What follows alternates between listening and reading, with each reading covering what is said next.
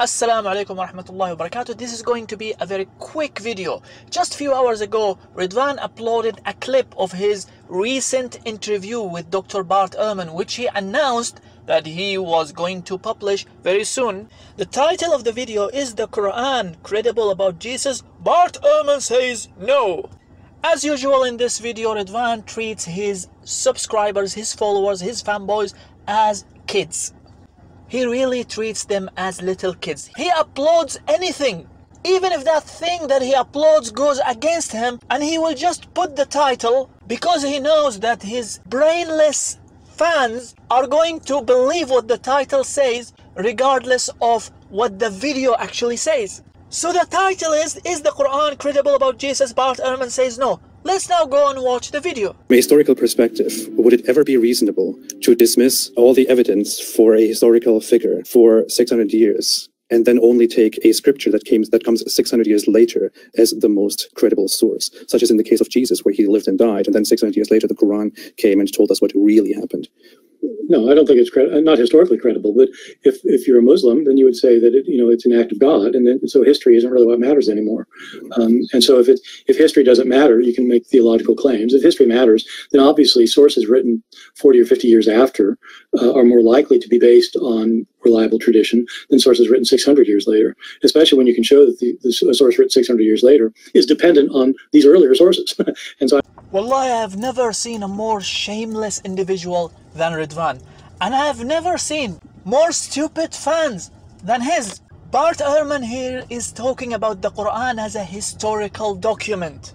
So you're not a genius, Ridwan, to get Dr. Bart Ehrman to say that the Quran is not a historical document for Jesus. Because we Muslims believe that the Quran is a revelation of God, which tells us about the true story of Jesus. It's not a historical document.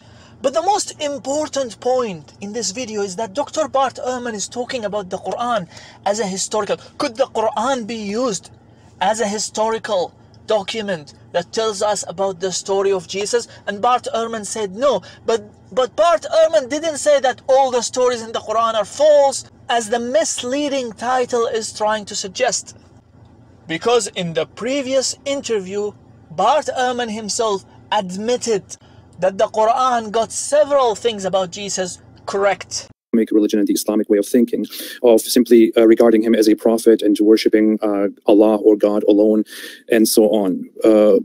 What could you say about that?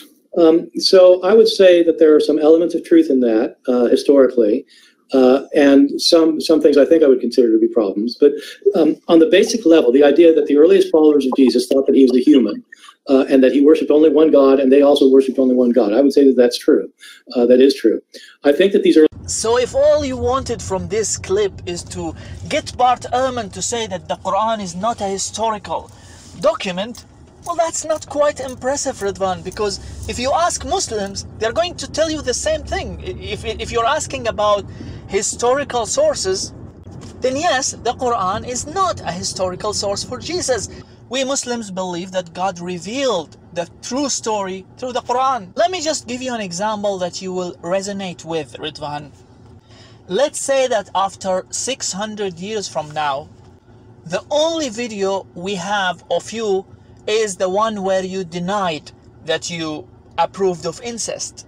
Now we all know that you did approve of incest, but the only historical source we have says that you doesn't approve of incest. Hypothetically speaking, let's say that someone got a revelation that Ridwan approved of incest. That revelation is not going to be treated as a historical source, but it is definitely true.